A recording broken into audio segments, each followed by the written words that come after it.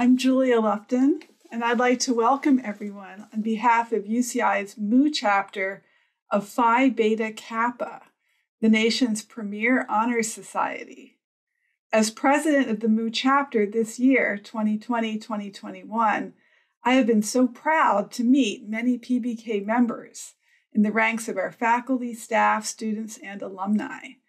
And I'm glad to be part of the meticulous and considered process by which we are currently inviting new members into our ranks, culled from our most intellectually ambitious and imaginatively capacious juniors and seniors.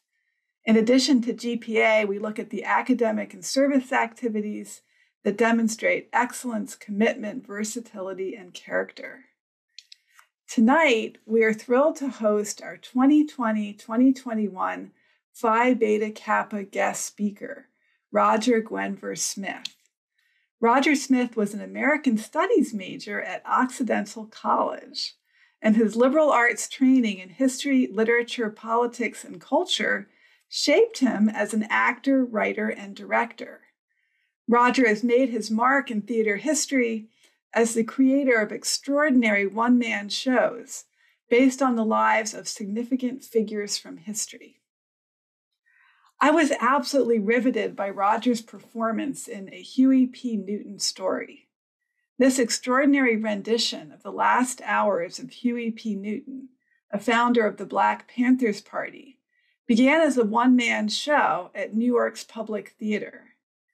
During that run, Roger won the Obie Award for his performance, which he created, wrote, and performed solo.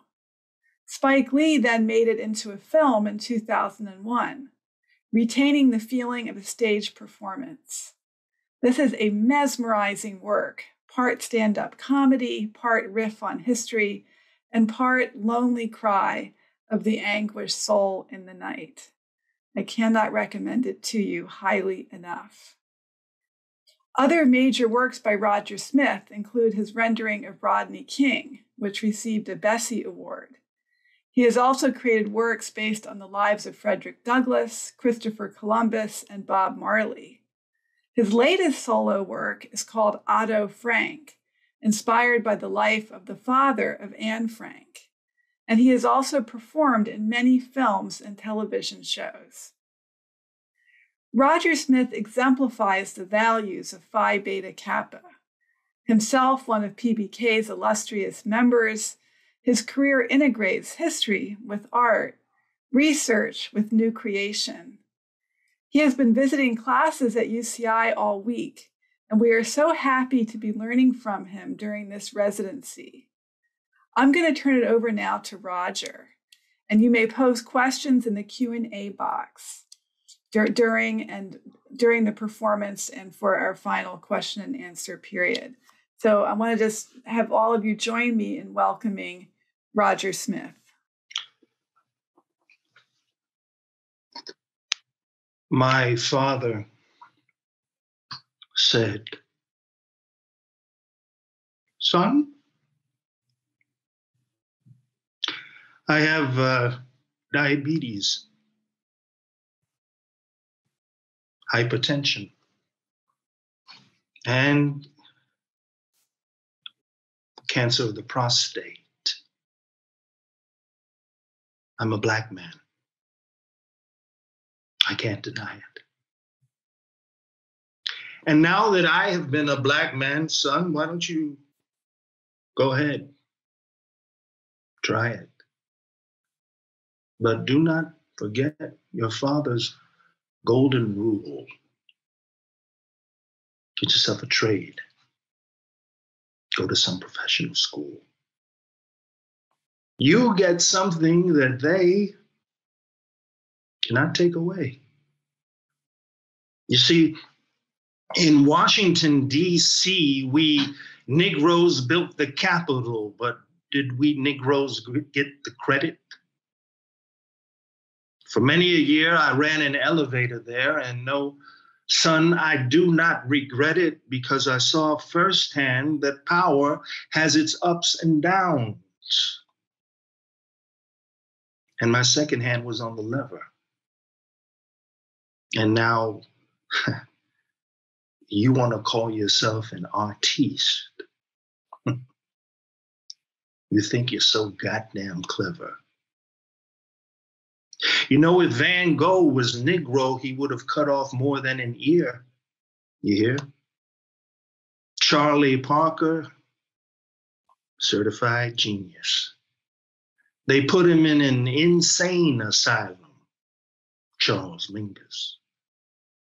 Brilliant pianist Bud Powell, he had to scrawl 88 keys on his nut house wall. And what's the boy's name? The one you love to emulate? From Brooklyn, starts with a B. Haitian, Puerto Rican. Basquiat, Jean-Michel. Hell, that boy didn't live long enough to see his shit really sell. So you go ahead. You be a painter. But you'll never paint your way out of this coffin called the US of A. But believe me, son, when I tell you this, I love you. I love you anyway. And so does your mother. We love you. We love you just as much as we love your sister, the lawyer, and your doctor brother. And if you're going to be an artist, you be the best artist that you can possibly be. And before it's all over, son, why don't you paint a painting of me?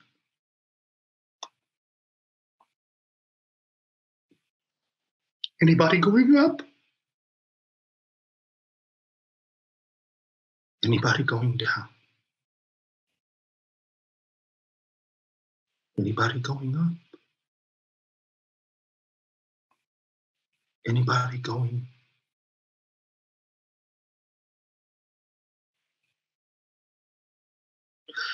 It is civil war.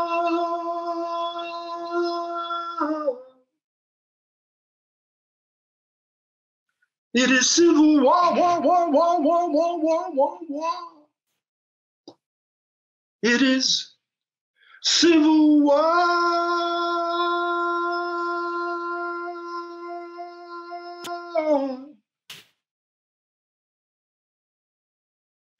It is civil war.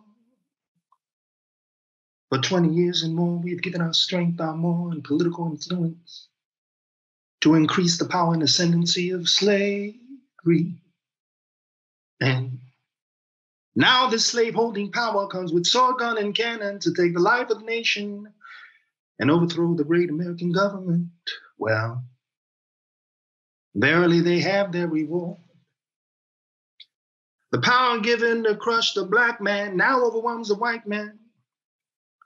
The nation has put one end of the chain around the ankle of the slave and the other end around its own neck. They've been planting tyrants and now getting a harvest of civil war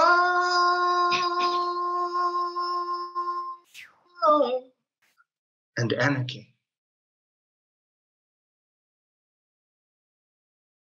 The American people and the government at Washington may refuse to recognize it for a time, but the inexorable logic of events will force it upon them in the end. That the civil war now being waged in this land is a war for and against slavery, and it can never be effectually put down till one or the other of these vital forces is completely destroyed. The irrepressible conflict, long confined to words and votes, is now to be carried by bayonets and bullets, and may God defend the right.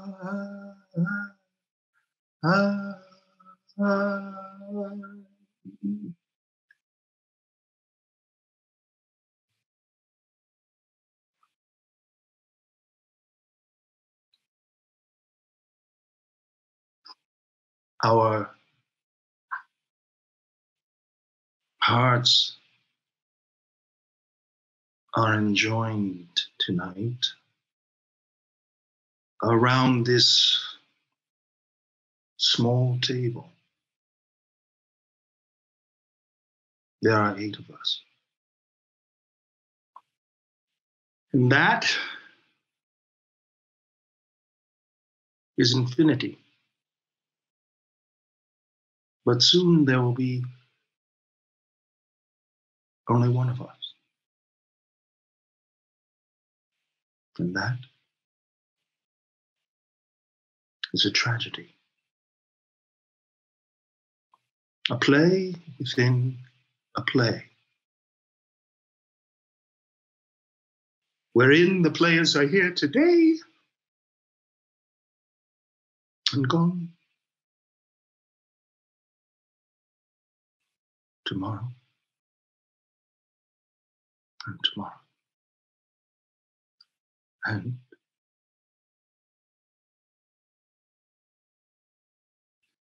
no tears, no sorrow. Quick note to self, there are many who have lost more and will continue to lose. And this is the lesson of this hour. Miss Billie Holiday's Blues. The strange fruit.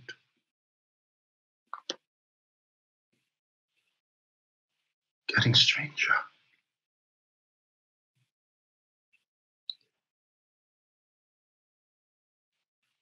I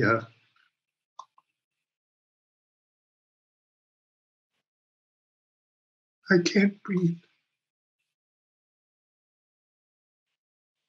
I have my ID right here. I am, my name is Elija McClain, and that's my house. I was just going home. I'm an introvert. I'm just different. I'm so sorry. I have no gun. I don't do that stuff. I wouldn't even kill a fly. I don't eat meat, but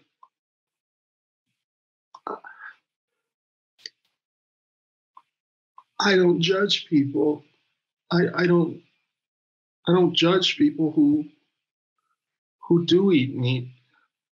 I'm an introvert. I just want to do better. I swear I will do it. I will do it. I'll do anything. I'll change my identity. I love you.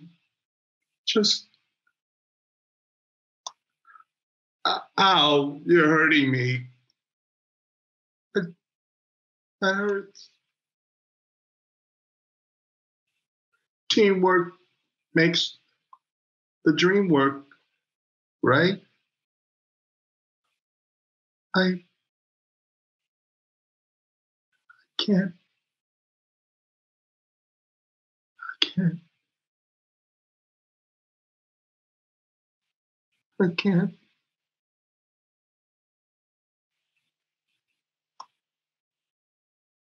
I can't breathe.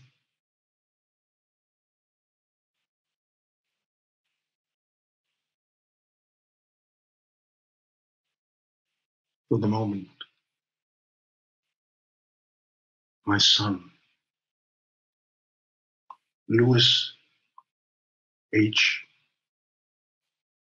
Douglass, represents our whole people,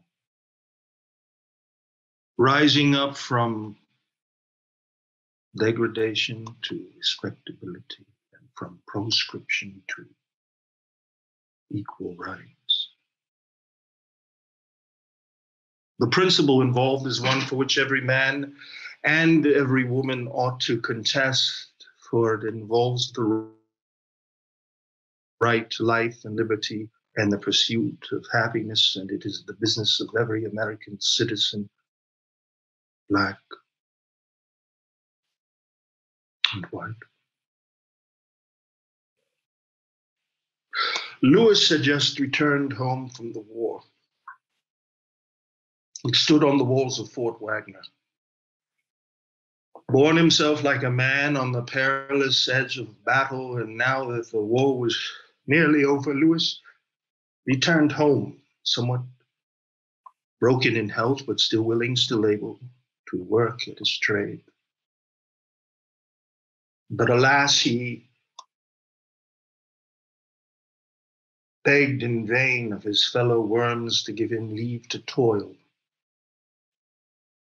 Day after day and week after week and month after month, Lewis sought work. He found none, and he came home sad and dejected.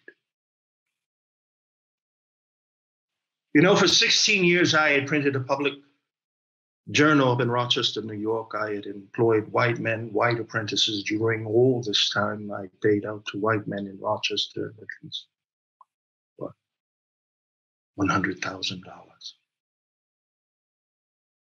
And yet here was my son, a young man of good character who learned his trade in my office, a Civil War veteran, and yet unable to find work at his trade because of his color and his race. You know, walking upon my fellow citizens out there in the street, I've never failed to receive my due courtesy and kindness. In fact, there are even some men out there who have shown an interest in saving my soul. But of what avail are such manifestations where one sees himself ostracized and degraded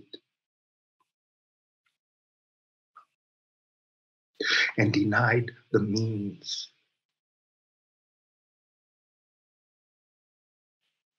of obtaining his daily bread?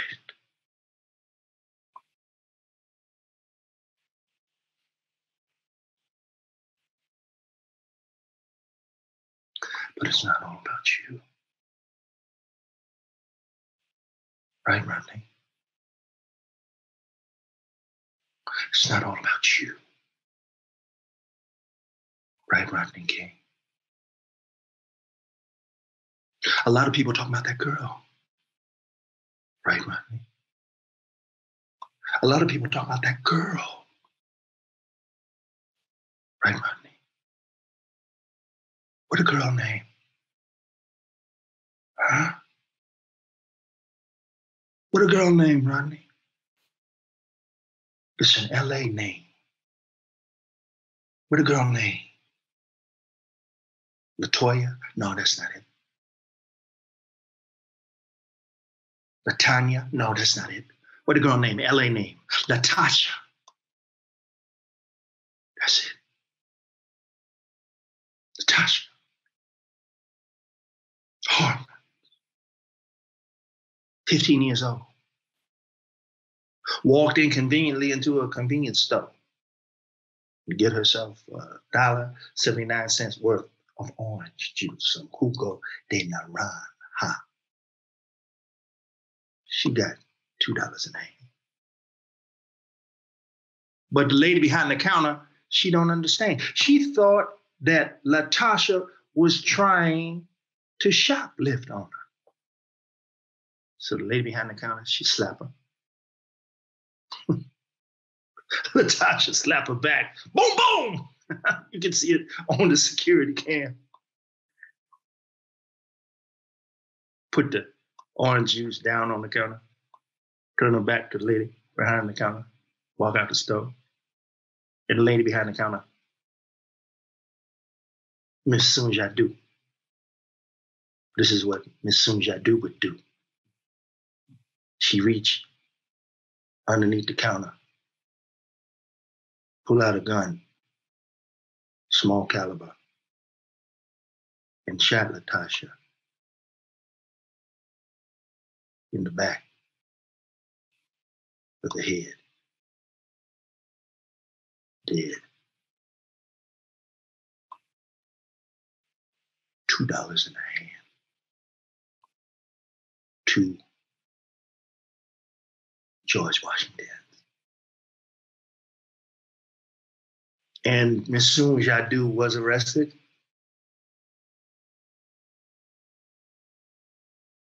She was indicted for girl slaughter. She was tried in front of a jury of her peers, and the jury of her peers recommended the highest possible sentence, but the presiding judge says, wait a minute, hold on, time out on the court. 5 years probation.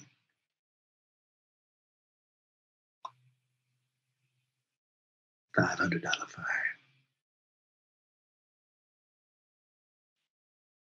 And 400 hours of community service. And the community is saying, wait up, hold up, time out on the court. What about the 400 years of community service that we have given this country? And this is the justice with which y'all gonna serve us?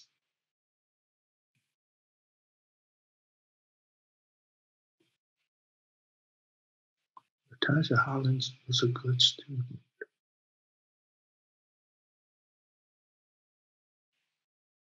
When she grew up, she said she wanted to be a lawyer. She was only 15 years old, but she didn't have no quinceañera. And Latasha's mama, when Latasha was just 9 years old, she got popped in a ballroom brawl, y'all. So she's a second generation handgun victim.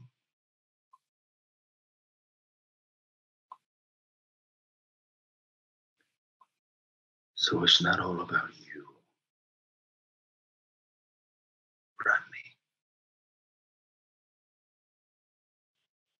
It's not all about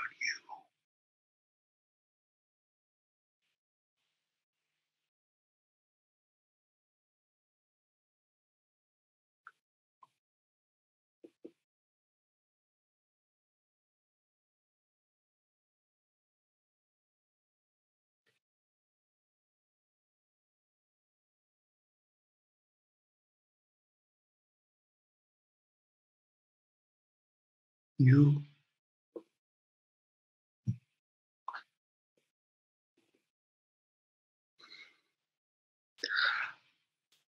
I would like to present you with this little checkered book, empty. Fill it, Anna. Fill it with your dreams. to nightmares. And by all means, do try to live up to the meaning of your two given names, Grace and God is my thou. And now, will I wish you the happiest of birthdays, my child. Lucky number 13.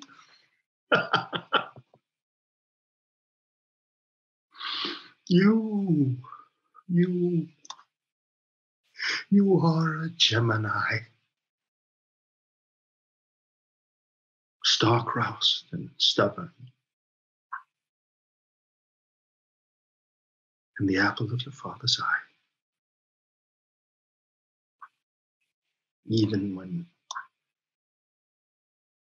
he is blinded by a Teutonic rage, tempered by a bourgeois civility. You know, I punched a man out in the camp.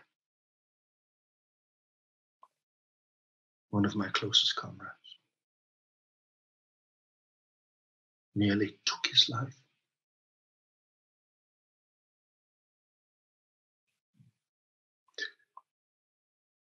After the war, I wanted to apologize. Effect truce.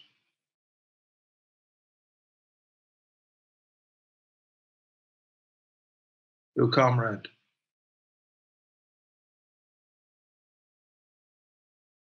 my bad. Yes, that. He's your dad. Remember when we slathered the walls of your little room with those black and white photographs of movie stars that we ripped out of those magazines? And also, curiously, the photograph of a white man in blackface. Black Pete, the Christians call him. Zwart Piet, riding shotgun to St. Nick.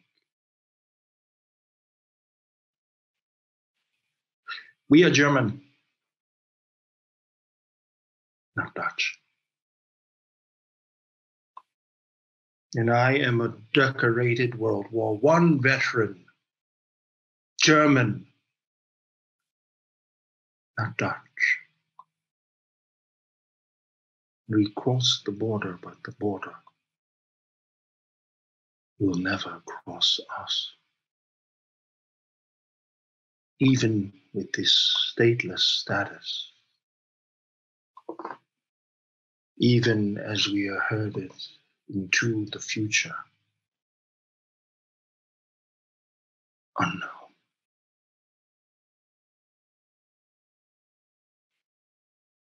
If I would I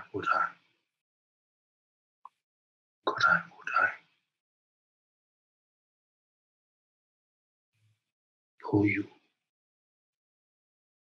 across the border?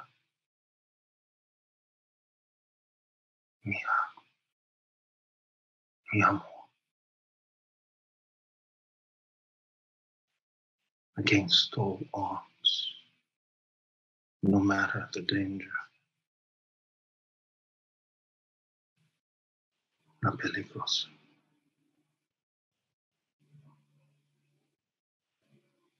Replant your beloved chestnut tree, now fallen in more arid climes.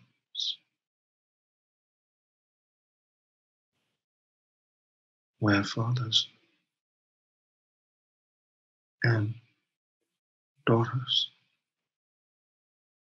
cross rivers and borders, fronteras,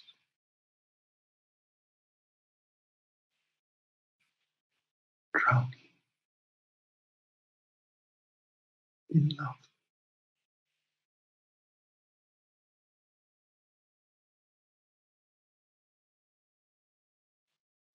June 10th,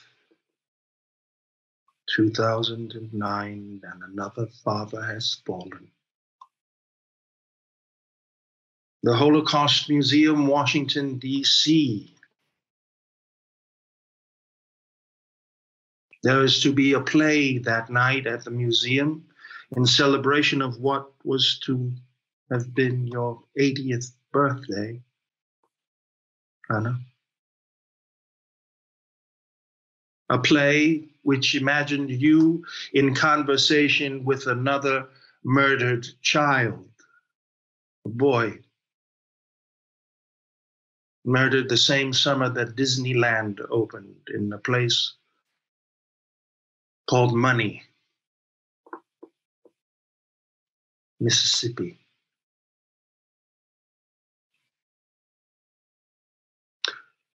A white man, elderly, aged 88, double infinity, came to the museum that night. He was the father of the son. He entered the museum where he was greeted by another man, younger, black, also the father of a son, security guard, who said, "Welcome, shalom." And the elderly man produced a rifle. And it was a scene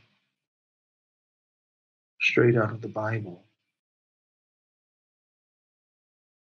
The security guard died very soon after arrival, and the son of the murderer alleged said that the wrong man had died that day, and the son of the victim, just a little boy,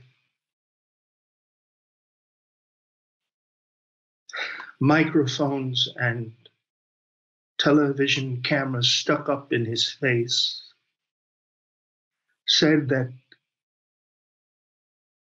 he was sad and he was mad at the man who had shot and killed his dad.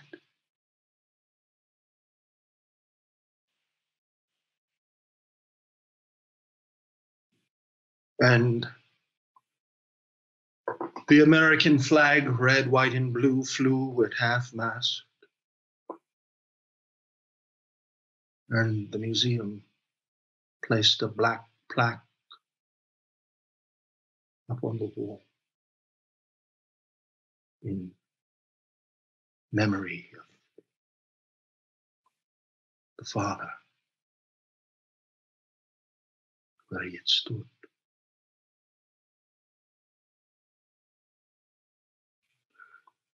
You know, on the walls of all these museums, there are maps where we might trace the progress of our egress, our demise. But what of the rise of this new power still ascending? All these tiki torches on parade.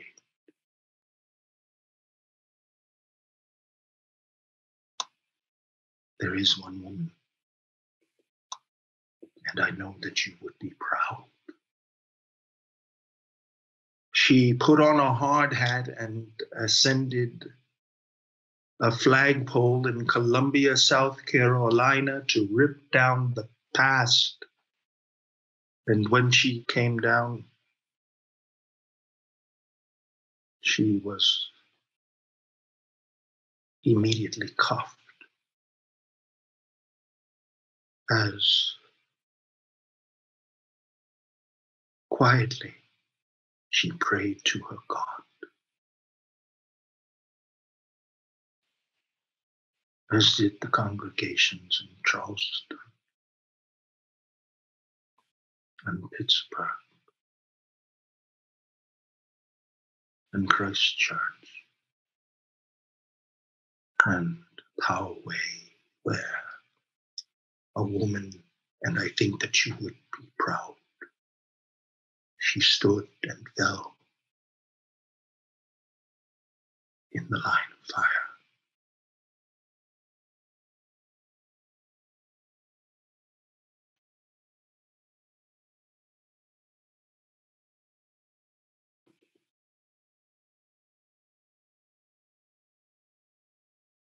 Anna,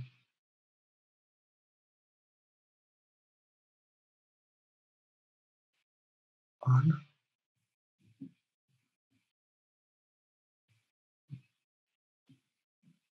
Anna.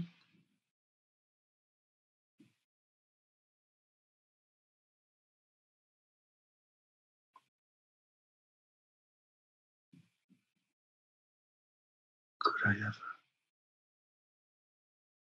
Should I?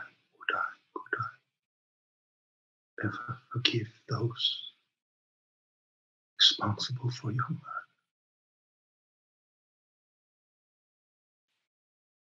Like that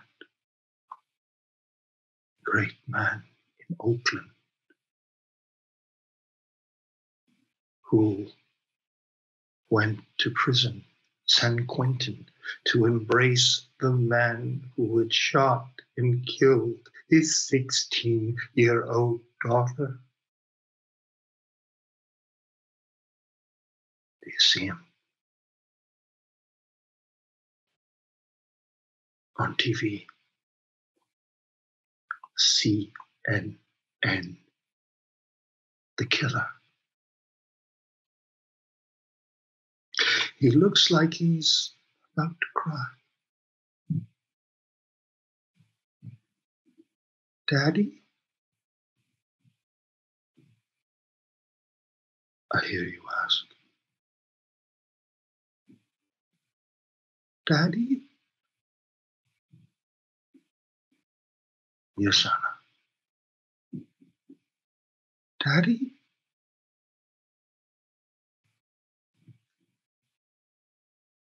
What's a drive-by? It's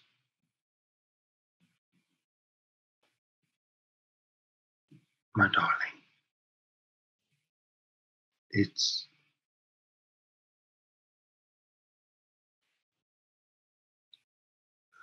just another way to die.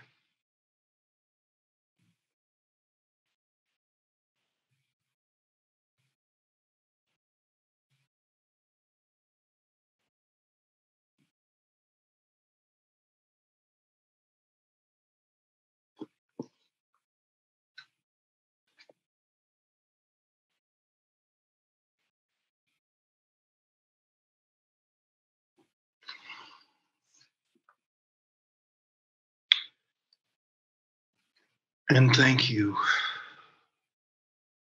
UCI, for your kind invitation to me and the many people I have.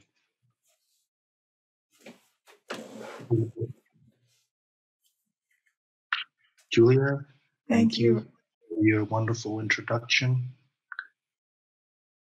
Thank you, Roger, for that amazing Q&A.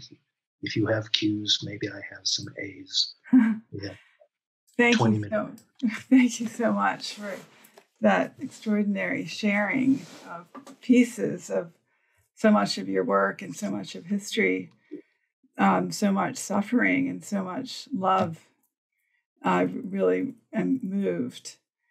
If people have questions for Roger, you can put them in the Q&A. And I'll just start just by asking about process and affect. I mean, how you put together the evening, but also how you compose these.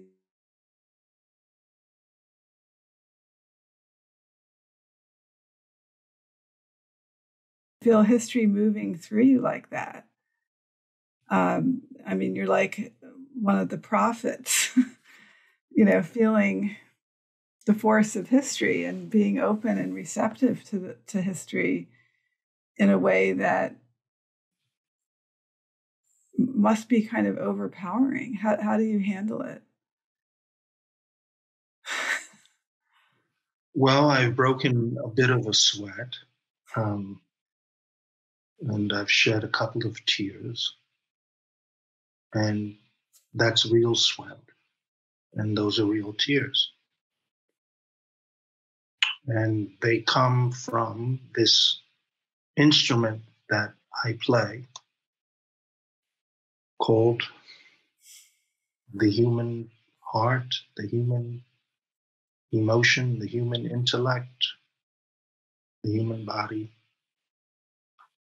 I wish that I were there to share all of that with you live and direct, but at present moment, I have to put it in an electronic box and push a button and send it to you.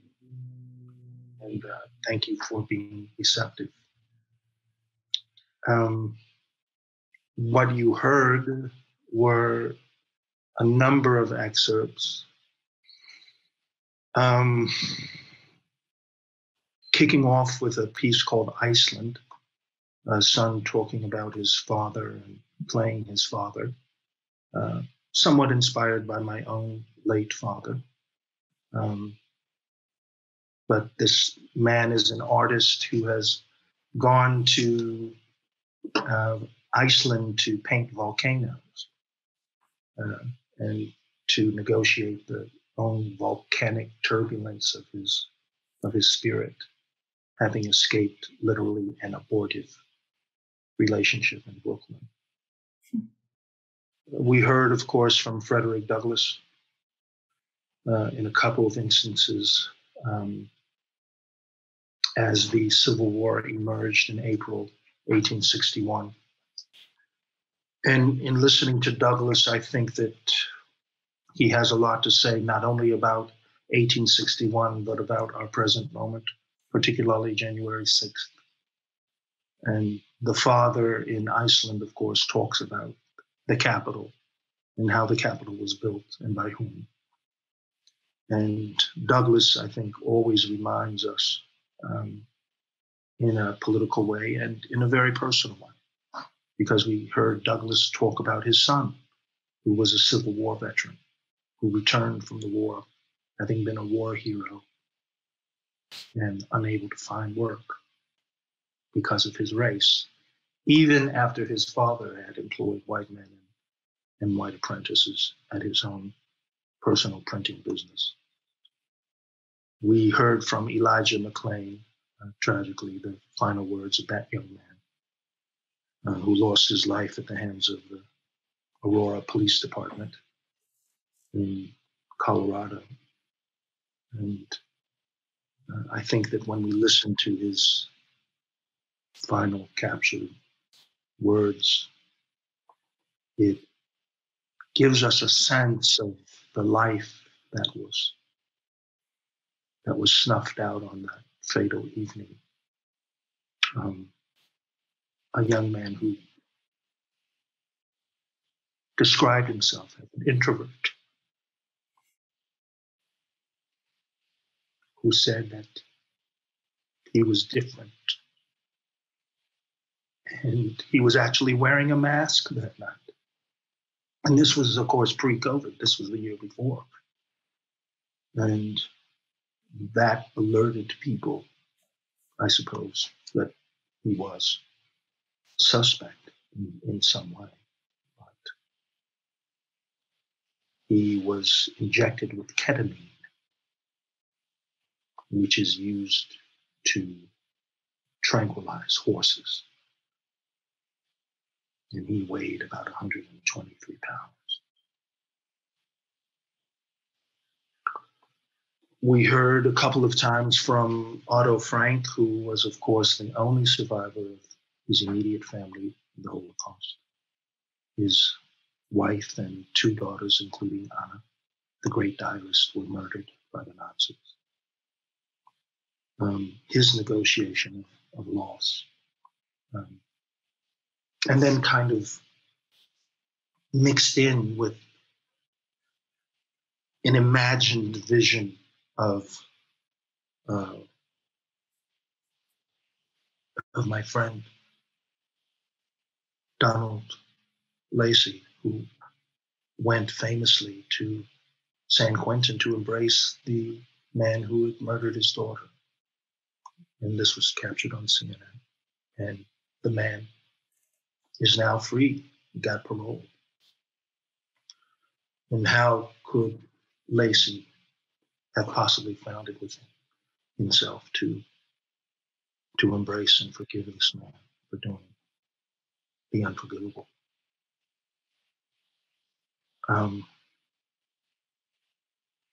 Otto Frank also talks about this event at the Holocaust Museum in which a black man, a security guard, is murdered by a white supremacist. And obviously Otto Frank was not there, although he did live a long life, but not that long. He died in, I think, 1980. But this is where the historical imaginative process takes me, and hopefully you as well. You took and I think we with you. got 9 questions out there. Yes. So Kyle Jones says, Mr. Smith, I appreciate you giving voice to Elija McClain. When things get back to normal, do you plan on staging this? Is this already a full-length piece, or is this tell us a little bit about the history and plans for this piece? I really thank you for giving me this opportunity because, it's unique. I've never done these pieces in confluence with one another. Maybe they speak to each other, maybe they don't. Maybe there's an overriding theme here, maybe not. Maybe I need a classics professor to tell me that. A fatherhood certainly seems to be one theme. What the father, yes. Fatherhood is one theme. And Absolutely. again, that's what struck me, is somehow connecting it to the prophets and to, traditions of benediction as well as traditions of testifying. Yeah, there is all that. And I went to Catholic school for 9 years, so I know all about benediction, because that's the end of the service, and that means that you get to go really quickly thereafter. There are some very nice comments in the chat, and I appreciate your appreciation. Thank you so much for listening. I know that you had other Cinco de Mayo options this evening, and thank you for sharing your Cinco de Mayo with me. Can we answer a couple more of these questions? Yes, of course, please. Jan Elbaum, who's one of our wonderful community members and has been just celebrated her 101st birthday, if I may comment. What? And, she has had a life in the theater and a life of teaching and being just a wonderful person. Anyway, Jan says, how do you deal with the stress of such an emotional drain after an evening's performance like this? And I would add to that, my husband and I watched the Huey P. Newton story, and that is just such an expensive spirit. Can you comment on the kind of stamina, and as both an actor and an ensouled creature, what it's like to do this kind of performance?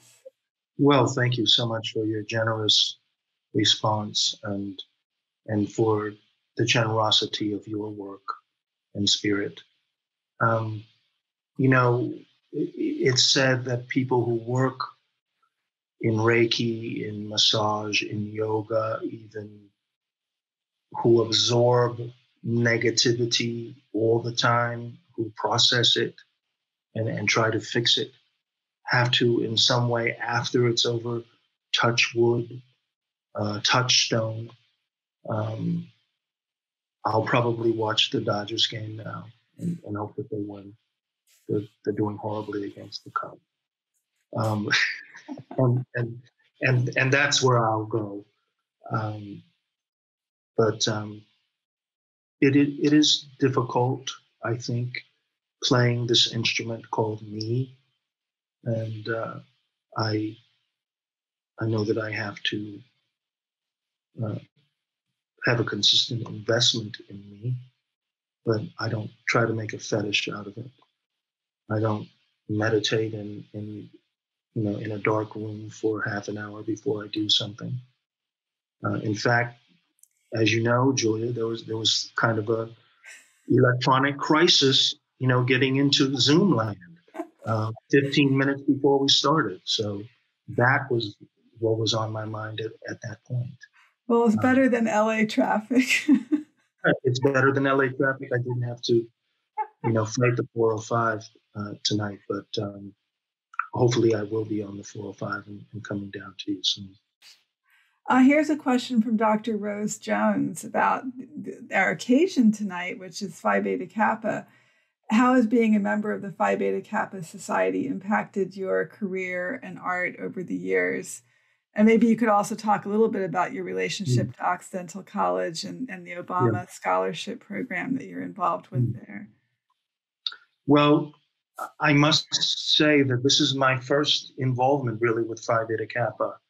I was invited by Dr. Jonathan Holloway, who is the distinguished new president of Rutgers University.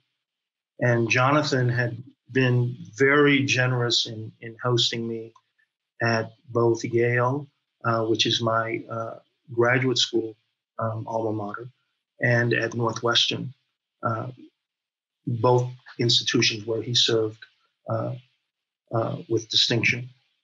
And he invited me to be a part of this process.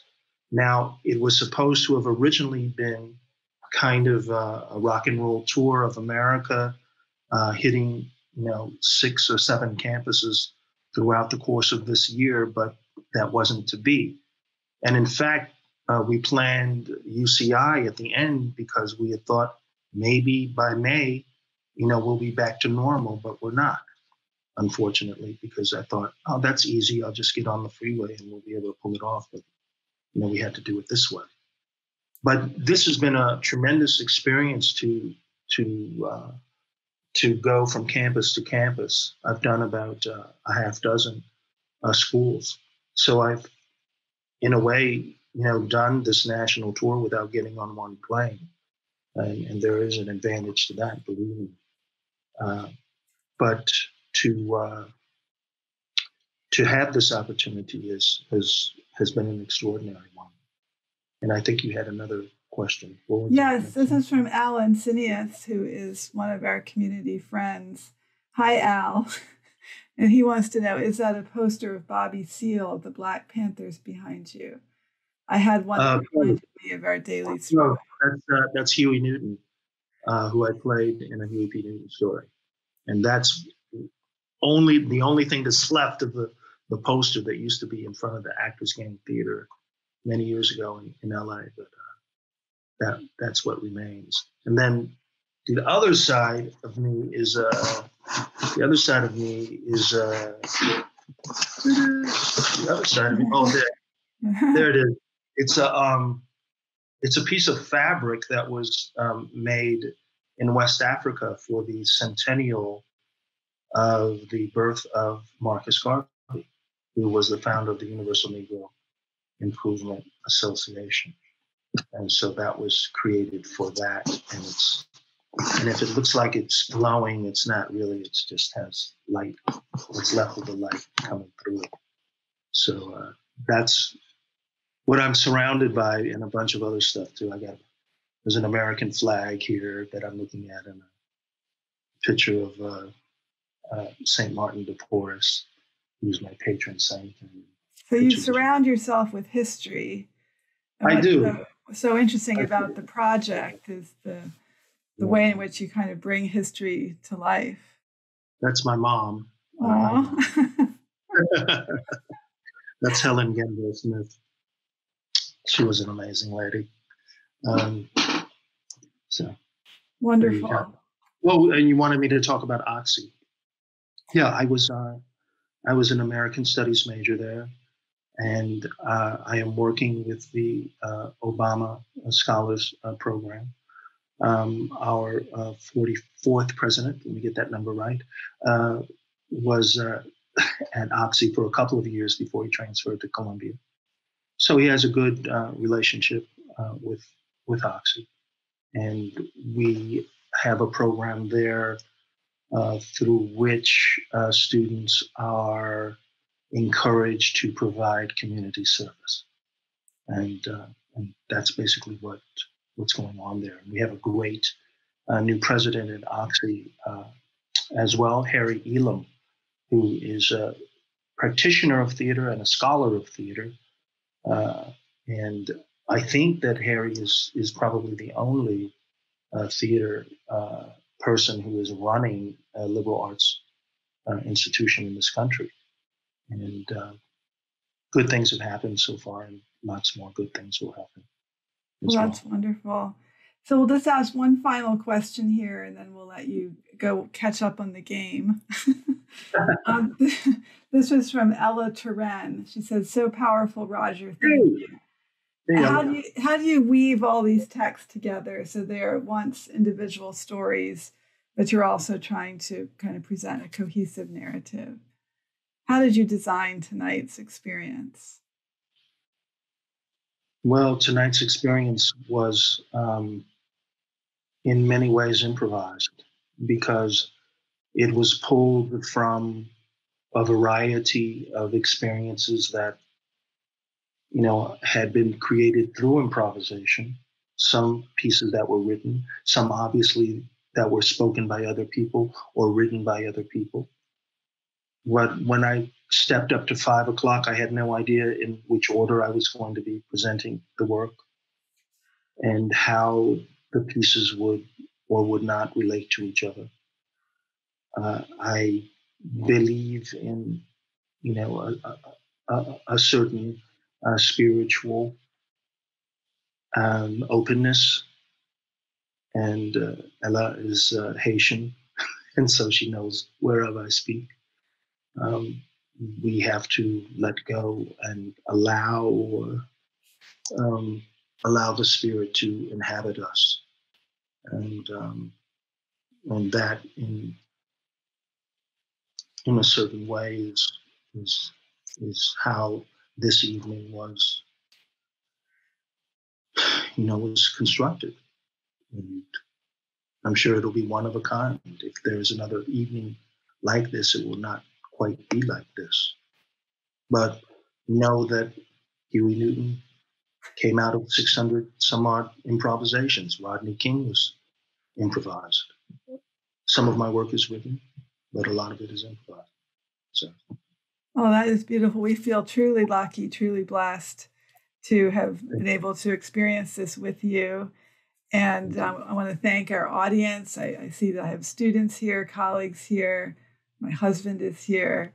Next year, our vice president of Phi Beta Kappa is here, who will become president next year, Jonathan Fang, here of our Mu chapter.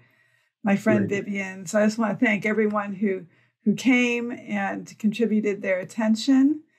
And I hope that you leave moved and renewed and strengthened by tonight's event. So thank you so much, Roger. And I'll see you in our Shakespeare class on Friday.